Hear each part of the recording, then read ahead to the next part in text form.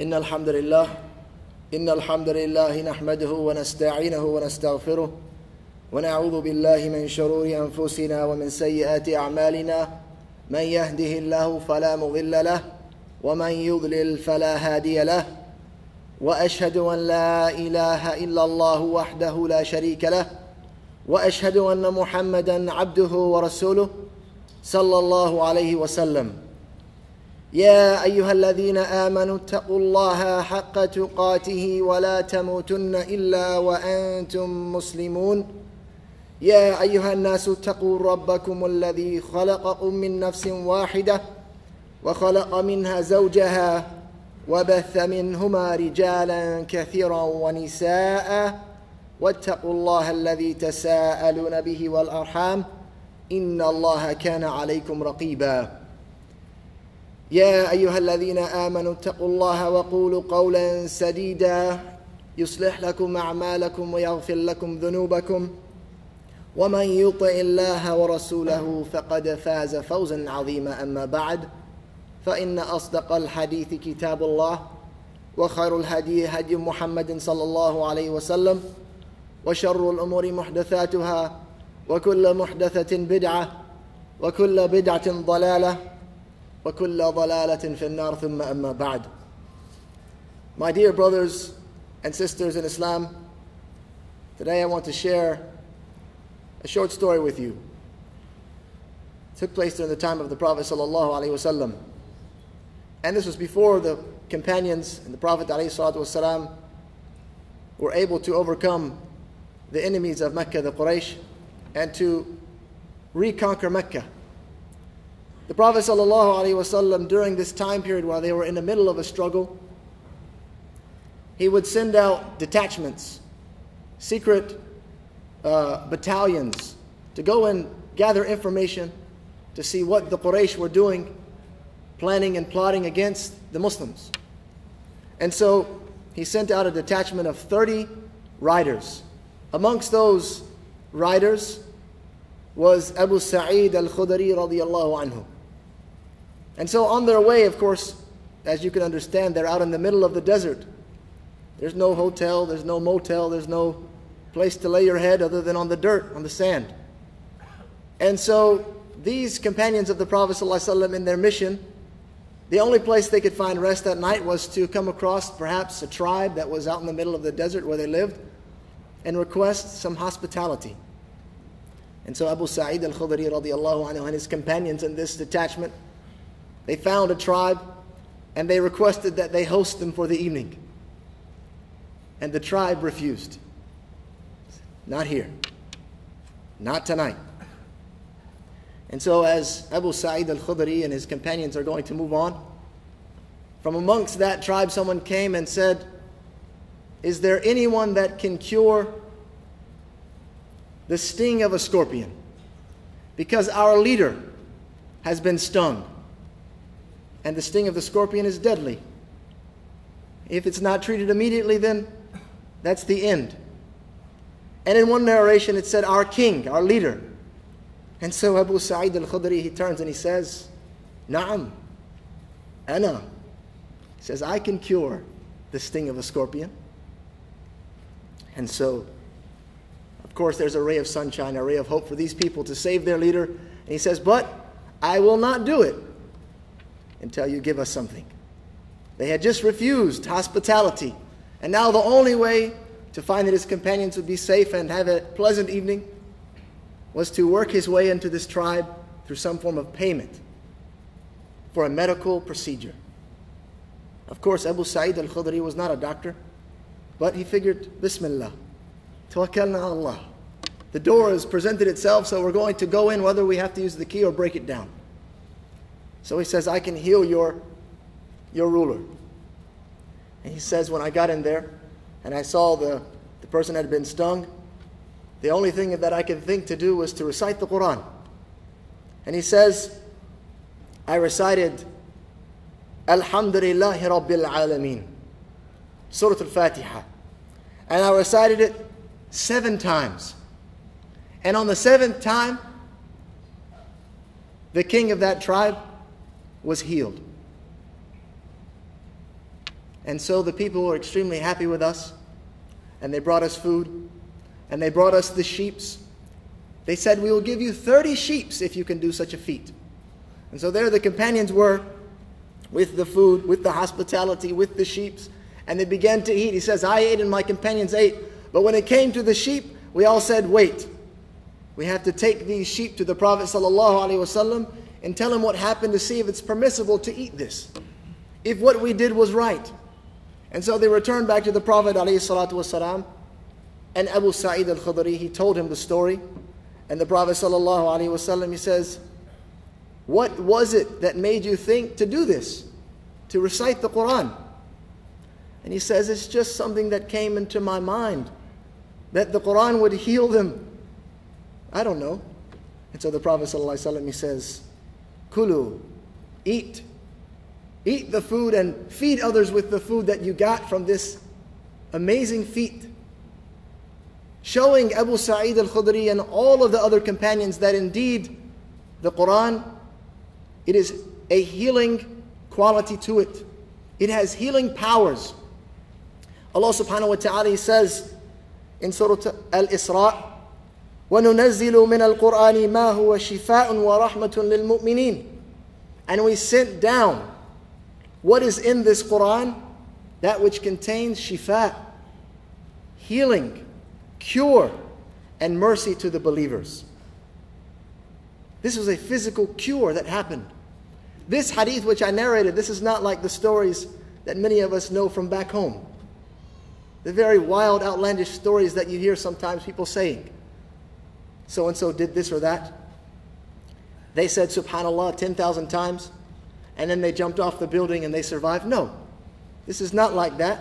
But this is a real, authentic narration that was narrated by many of the great companions as well as the scholars of hadith, and it has been deemed to be authentic.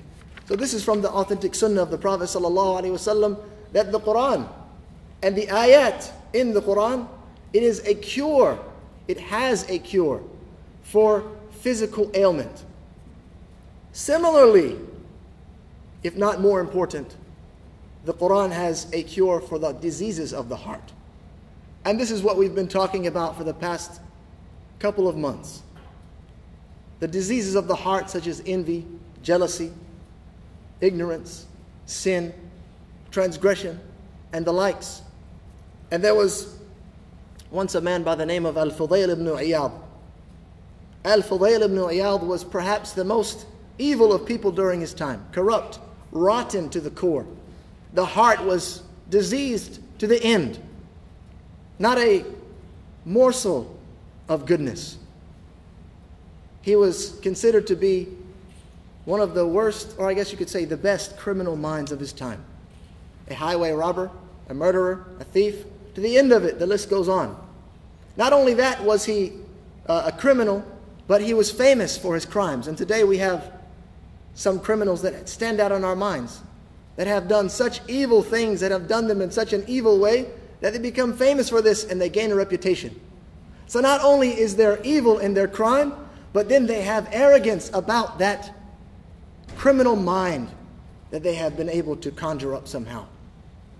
Al-Fudayl ibn Iyad, amongst all of his doings, one night passed by a house and he saw up in the window a beautiful young woman. And he said, let's give it a shot. Tonight I will be up in that room with that beautiful woman. And he began to climb the wall. The house had a large wall around it. And he began to climb over the wall, proceeding up to his goal. And off in the distance he heard an old man reciting the Quran. Of course, this was later after the time of the Prophet ﷺ. And he heard this man reciting the Quran, and he recited a verse. أَلَمْ يَأْنِ لِلَّذِينَ آمَنُوا أَن تَخْشَعَ قُلُوبُهُمْ لِذِكْرِ اللَّهِ. Is it not time that the hearts, they have fear and tremble with the remembrance of Allah? The hearts should be affected by the words of Allah subhanahu wa ta'ala, by the recitation of the Quran. And Al-Fudayl ibn Iyad, at that moment, he said, I froze. I couldn't continue. I stopped when I heard those verses from the mouth of that old shaykh They penetrated directly into my heart. And the only thing that I could do was to climb down and to begin to make tawbah, to repent to Allah Azza wa Jal. That the words and the speech of Allah Azza wa Jal cured this man's evil and corrupt heart. That he would change his life 180 degrees. Al-Fudayl ibn Iyad rahimahullah would go on to become an imam of Mecca and Al-Madinah.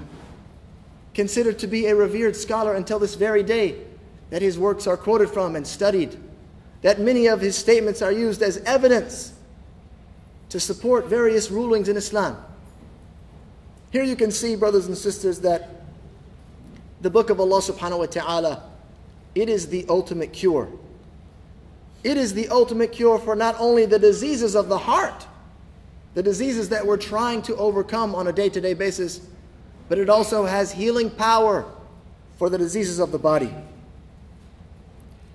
Allah subhanahu wa ta'ala, He says, يَا أَيُّهَا النَّاسُ قَدْ جَاءَتْكُمْ مَوْعِظَةٌ مِّن رَبِّكُمْ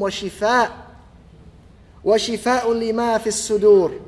He says, O mankind, there has come to you an advice, maw'idah, which contains a cure for that which is in your chest. Allah Azza wa Jalla is talking to us about the diseases of the heart and where we can find the cure for those diseases.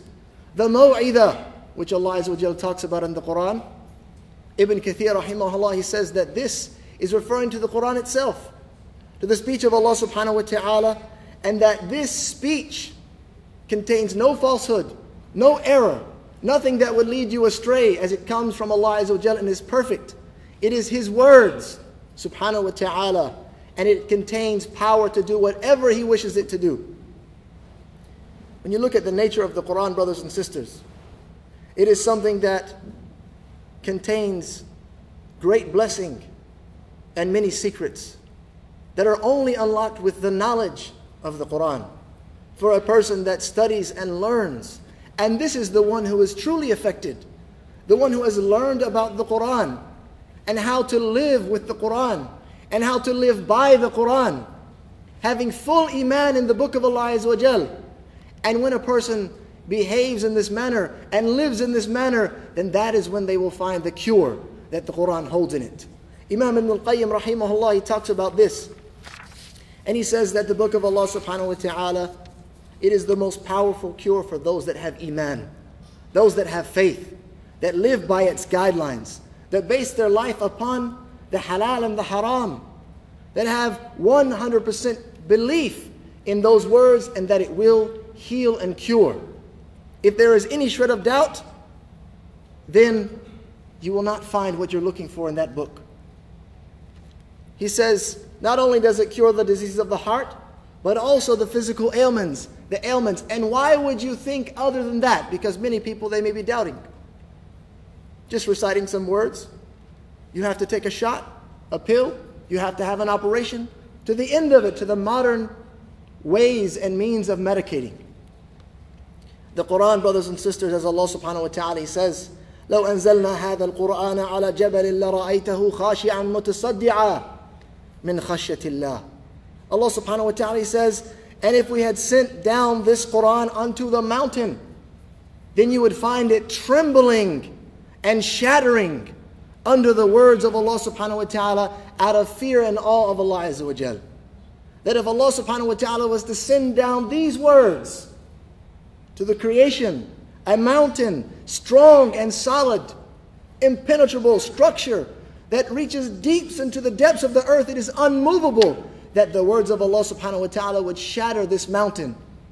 The strength and power found in the speech of Allah Azza wa Jal is capable of whatever He subhanahu wa ta'ala wishes, whether it's the diseases of the heart or the ailments of the limbs. And as I said to you, there are some conditions for this. For a person that wishes to heal themselves with the speech of Allah Azza wa Jal, first and foremost, they have to understand the book of Allah subhanahu wa ta'ala. You cannot pick it up and begin to recite and you do not understand what it is that you're reading. Likewise, you cannot pick it up and recite and the life that you're living is opposite to it. Just as the man that came from travel, his hair was disheveled, his clothes were dirty and torn, and he raised his hands to the sky And he said, Ya Rabbi, Ya Rabbi, oh my Lord, my Lord. وَمَطْعَمُهُ حَرَامٌ وَمَلْبَسَهُ حَرَامٌ وَغُذِيَ بِالْحَرَامِ. That he was eating and drinking and consuming haram. He was clothing himself with haram. And his lifestyle was based upon haram. فَأَنَّا يُسْتَجَابُ لِذَلِكَ. The Prophet ﷺ said, how would a person like this be answered by Allah Azza wa Jal? That you are breaking every commandment, every rule, not fulfilling your obligations, and then you turn to Allah subhanahu wa ta'ala for a cure, to heal you, to bless you. How do you think it would be that Allah subhanahu wa ta'ala would answer a person in that condition? So brothers and sisters, I say this, وَأَقُولُ قَوْلِي هَذَا وَأَسْتَغْفِرُ اللَّهَ لِي وَلَكُمْ وَلِسَائِرِ الْمُسْلِمِينَ مِنْ كُلِّ ذَنْبٍ فَاسْتَغْفِرُوهُ إِنَّهُ هُوَ الْغَفُورُ الرَّحِيمُ.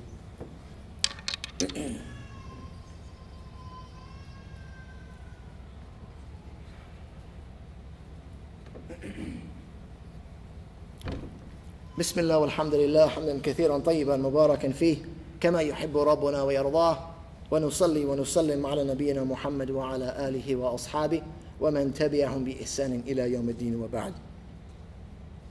Purification of the heart, purification of the soul. It is an obligation for us as Muslims to constantly be concerned with the condition of our heart, not just the health of the heart, but the qualities of spirituality that it possesses. That we are constantly striving and struggling against ourselves so that we can be better people, so that we can be better Muslims, so that we can be better believers in Allah Azza wa Jal. Purification in Islam, it is part of our faith. The Prophet ﷺ, he says, "At-tahuru shatrul iman." Purification is part of iman. If you are not purified, if you are not concerned with purity, then know that there is some deficiency in your belief. Purification or purity, cleanliness. As you hear in many other traditions, cleanliness is next to godliness. This rings true in Islam, that being clean inside and out. Shaykh al-Islam ibn Taymiyyah rahimahullah talks about purity. And what does it mean? When you say tahur or tahara, the first thing that comes to your mind is making wudu, or making ghusl, or cleaning your clothes, or cleaning the place that you want to pray. But tahara and purification, there are various different types. The first and perhaps most important type is that which is found in the heart. To be pure of heart, to have a sincere intention for Allah Azza wa Jal, that you're not doing things for the sake of others, that your deeds are not rendered null and void because you are looking for praise from someone outside. But your worship is for Allah Azza wa Jal. The intention is for Allah subhanahu wa ta'ala alone. That your belief is for Him subhanahu wa ta'ala. This is the beginning of purifying the heart. That you do not hold any anger or hatred toward your Muslim brothers. This is from the inside. The outside is also true. Staying away from dirty, foul things. The things which have been deemed in Islam as being khabith, as being repugnant. That which is physical and that which is considered to be perhaps metaphorical. Allah subhanahu wa ta'ala, He says in the Quran, وَثِيَابَكَ فَطَهِرْ وَثِيَابَكَ فَطَهِرْ, talking to the Prophet sallallahu alaihi wasallam, in the first few words revealed to him, alayhi salatu wasalam, and your clothes, purify them. Allah subhanahu wa ta'ala commanded the Prophet sallallahu alaihi wasallam to purify his clothing, the outside, the external. As Ibn al-Qayyim rahimahullah, he talks about this and expounds upon why it was mentioned that you were to purify your outside when it is so important that the inside is purified. It is because what is on the outside affects directly what is on the inside. And for that reason, Allah subhanahu wa ta'ala has prohibited that you wear clothing made from animal skins that are considered to be khabith, considered to be repugnant and dirty. You cannot wear pork skin jacket or shoes. It is considered to be a foul creature that you cannot eat, you cannot consume it. But because of that foulness, wearing it will have an effect on the heart. And it will envelop your heart with repugnance and foulness. Similarly, Allah subhanahu wa ta'ala has prohibited us to eat from haram means. Things which were earned impermissibly, whether you stole it or whether you earned it through any other way which would be considered haram, that this is something external. But because it was earned in that manner, even if the food itself is considered to be halal, whatever type of food it is that you eat or drink, if it was earned from impermissible means, the food is considered to be khabith, repugnant and foul. And you eating that food, even though it's very physical, it has a very spiritual effect on the heart. And for that reason, Shaykh al-Islam Ibn Qayyim al-Jawziyah, he says that it is a very holistic way of living that the Muslim should have in regards to purity. That their hearts are pure, their bodies are pure and clean, their clothes are clean and pure, their homes that they live in are pure and clean, the masjids and the centers that they attend are pure and clean, and it is from their iman that they seek to purify and keep clean all of those things. So brothers and sisters, I ask Allah subhanahu wa ta'ala to bless each and every one of us, to purify our hearts and to rid them of any disease. اللهم صل على محمد وعلى آل محمد كما صليت على إبراهيم وعلى آل إبراهيم إنك حميد مجيد وآخر دعوانا إن الحمد لله رب العالمين وأقم الصلاة.